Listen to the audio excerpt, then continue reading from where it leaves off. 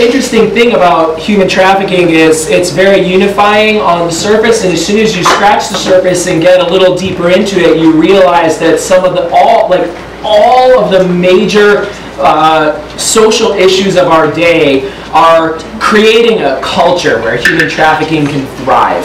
Poverty, lack of water, lack of food, gender inequality, income inequality, wars and conflicts, minerals, and so many other issues. And those can be divisive, but when we can come together and really talk and learn, then we can begin to make changes.